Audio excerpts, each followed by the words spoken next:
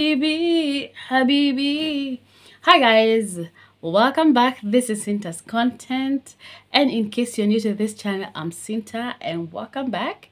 So, am I welcoming you or I'm welcoming you back? All right, guys, welcome, and please make sure that you subscribe, and after you subscribe, hit on the notification bell so that anytime I upload a new video you will get notified. And if you're my returning subscriber, asante sana. Yeah, I don't take you for granted, and may God bless you for me. So Habibi. So why am I using Habibi today? Habibi is a name of a lover. Yes, this is used by lovers in quotes, like a girl can call a boy my habibi, my habibi. So, and you realize that this habibi can also be used in Swahili and also in Arabic. What am I saying today?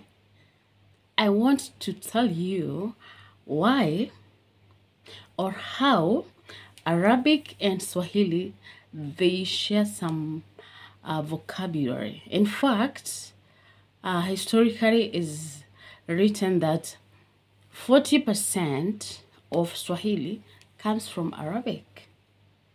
How was it spread in East African countries? East African countries like Kenya, Tanzania, Uganda, Rwanda, and Burundi. I think those are East African countries, guys, and this is where Swahili language is spoken.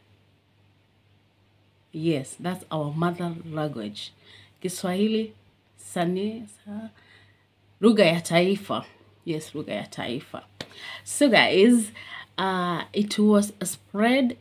Arabic was spread in East African coast by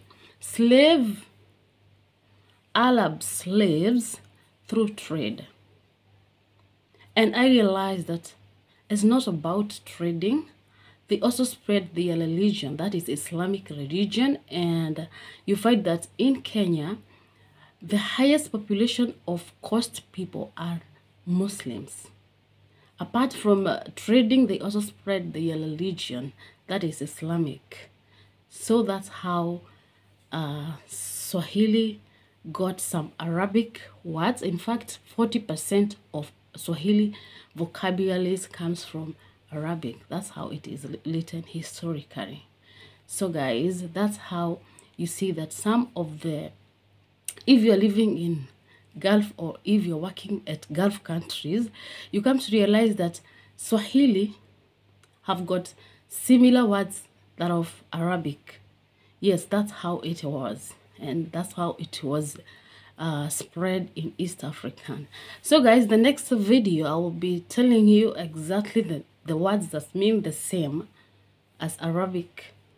I mean Swahili and Arabic, the similarities of words between Swahili and Arabic, the similarities. So make sure that you subscribe so that you may not miss out. You have to learn this. It's very important. It is very important. So guys, I love you so much, and make sure that you subscribe. Please subscribe to this channel, and I love you until next video. Bye bye.